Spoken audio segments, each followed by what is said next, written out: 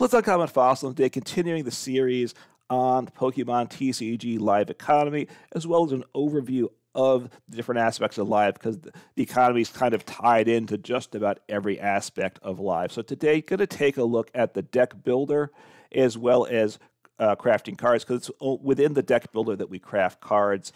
There is no collections tab, as you're probably aware of by now. If you want to view your cards in your collection, you have to come into deck builder. That's the way it works, and this is where we craft them. So to make a new deck, we click create a deck, and you have two options: create from scratch, which I'll show next, but you can also import, which is a very nice option.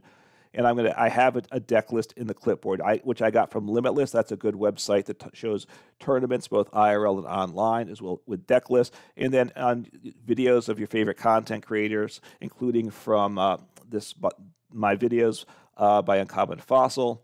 In the description, I always include the deck list, as do a lot of other content creators. So you can copy those, and then you click the import tab, and it imports the deck list. We have our energies, trainers, and Pokemon. You will see that some of the cards are shown as you can't play because it wants 4 copies, and I only own 2 copies. This does not own 2 copies. But so you could go ahead and exchange craft for 80 credits, but I don't need to do that. This is what you want to be aware of. Don't craft cards unnecessarily as a budget player. Look, it's nice to have matching arts. I definitely agree with that, but I don't want to waste my resources. So what you can do is add copies of, if I have an alternate art, I can add that in instead.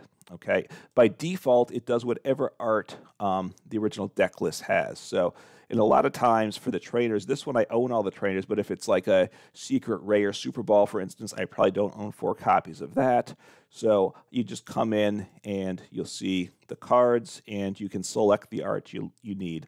I will show you with the Pokemon what you have to do. Now, there's already 4 copies of Gold Gimme Ghoul, so once I select the art I want to add, but I can't add the plus button's not there because I already have 4 copies in deck. So I have to go back to the art that's in deck, and I don't own 2 copies, so I will drop 2 copies of that art, go back to see what's available, and I'm going to add in the fancy art, and I'll add 2 copies of that. So now I'm back to, it shows me just the one art of the Gimme Ghoul, but I have 4 copies.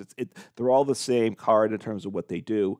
When I'm in the gameplay, I will see the different arts at different times, so that's fine. And then I do the same thing for the Gold Dingo EX. So again, there's 4 copies. I can't add a different art now because I have 4 copies, but I have 3 copies of this fancy art, the alternate art, so I like that one better. So I could just drop 1 copy and there's add 1 copy of the fancy, but I know I have 3 copies of the fancy art, so I'm going to drop down to 1 copy of the this Gimme Ghoul EX, and add 3 copies of the secret rare art, and now this deck list is good to go. You give the deck list a name. It says new deck by default. You click on this little type in the name you want it to be. I can't spell. I've misspelled. Uncommon should have 2 M's if you're on a spelling test, but for this, my YouTube name, it is 1 M, and then you change what the deck customation, deck boxes, sleeves, and coins. And this is, you can show just what you own if you want, or you can show all of them. And if you want to get a deck box you don't own, it shows you the cost in coins. You can click on it to exchange for it. And the coins are only good for cosmetics. I've talked about in other videos, so feel free to buy deck boxes and sleeves and such that you want. You're not going to lose out on access to cards. So once we have it, the deck is all set. And if you want to make it active, we click the Set Active button. It takes you to play the game, but we don't want to play with the deck now. In fact, I'm going to delete it before we're done here, but I want to show you the other way to make a deck and talk a little bit more about crafting and when you should craft a card or not. So let's say we're building a deck from scratch. I'm going to, let's see, I want to play Mew EX. So anyway, within the deck builder, you want to see all cards, not just what you own necessarily. If you're building a standard deck, you do it through here with standards. You can click to expand if you want to build an expanded deck. the better way to do it is actually go into the screen where you would play from Expanded and click the deck builder there. It just works a little more smoothly for you. If you have questions, let me know in the comments below and I can answer that. Some different options for screening here. You can mess around with it to figure out what it is. Again, if you have questions about what's uses of things, let me know in the comments below. But we have the cards. There's 22,280 Pokemon cards to choose from. I don't want to have to scroll through the list to find my Pokemon, so I will type something in here. And if I just want to do a Mew deck, let's say, Mew VMAX, right? So Mew V. It shows me the Mew V, Mew VMAX. There's only one type of each card, but there's different arts of it, right? So I have a full play set, so I could just go, okay, 1, 2, 3, 4 of you, and 1, 2, 3, 4 of you. Now, let's say you didn't have a full play set of Mew. What would you do? I'm going to come back to here on the Mew V. Look, because for instance, I don't have a full play set of this art, so I could exchange it. There's two ways to get Mew V. You can either buy the League Battle deck, you could buy packs, right, from like one of the sets it came from, or you could exchange for it. That you don't just buy random packs hoping to pull the card. That's not going to treat you well. You're going to burn a lot of resources that way. For a card like Mew VMAX, since it has a League Battle deck, that might be the best way to go. But for most cards, you just want to craft the card directly. In fact, let me not use Mew because first, you probably already have it, and there is a League Battle deck that is a good way to do it. But when I did, so I want some more. Just skip of I want this Absol, and I want 4 copies of this Absol in a deck. I don't know why I do, but let's say I do.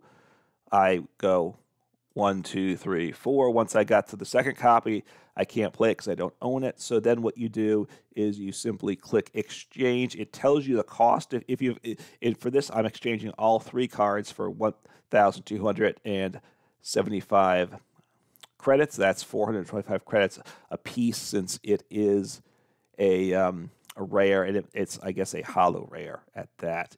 But I don't want to exchange it now. Sometimes you'll take a look and see if there's a different art that is cheaper. In fact, let's see if that's the case here. So if I do this one, I don't own any of them. The price is the same, so it doesn't save anything. But you can always check between different arts if one's cheaper or not. So, if you don't care about visually as much, but the resources, buy the cheapest one. It'll tell you what it costs to do it. Don't be afraid to have mismatched arts, like I did with the Goldango deck. It's not quite as nice, I grant you that, but in terms of gameplay, it's just as fine. It stacks them up and all that. So, let's say I really like Vulpix with Arceus. V-Star is good.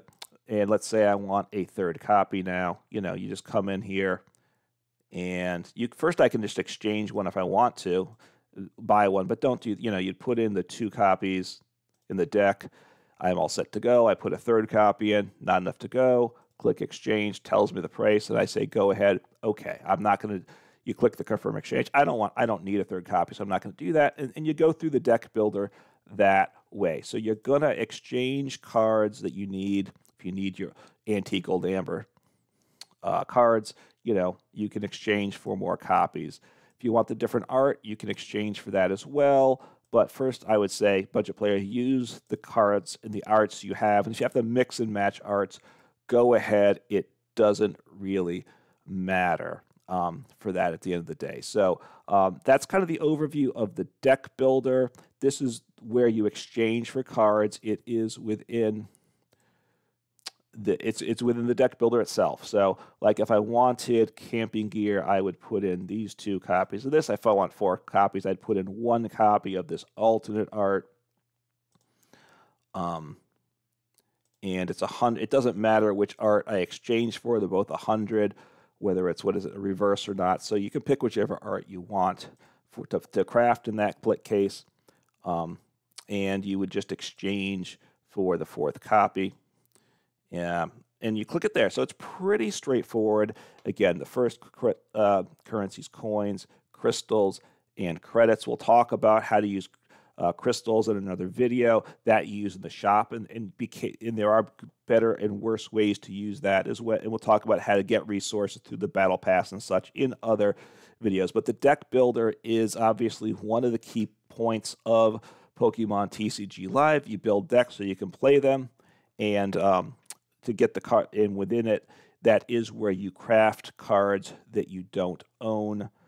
Certain, like these Worlds promos, are unexchangeable, so you can't get that, so that I will never play. That is what it is. But for other cards, you have different copies, different arts. Pick what you want. You can craft. If you really want the fancy arts, go ahead and get it. Here, if I wanted to exchange, it's 1,600.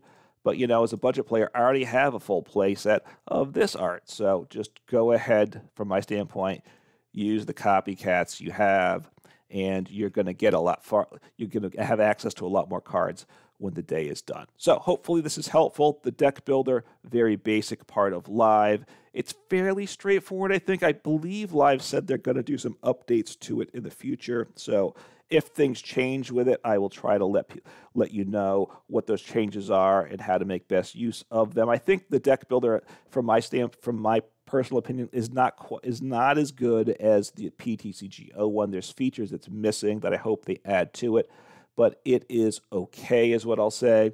And we get by with it. So again, hopefully you have we're getting towards we're early in the new year, so have a good year playing Pokemon. Take care.